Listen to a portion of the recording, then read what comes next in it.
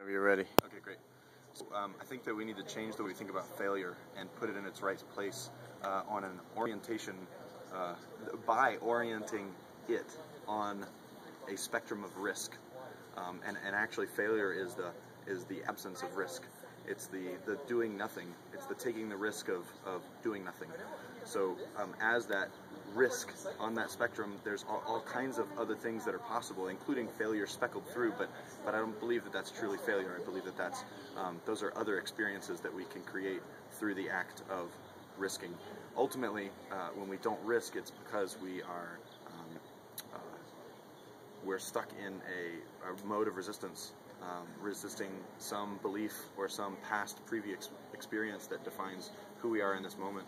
And if we can experience another spot on that risk spectrum, then we have all kinds of possibilities that can show up. Now, in the dance of tango, the first step is called a salida, which means to exit. And it's exactly that. You're exiting one world with one set of rules and entering a whole new set of rules with another person. So it's an agreement that we're going to exit this world together. So I'm encouraging everyone to take big risks, be bold, and salida.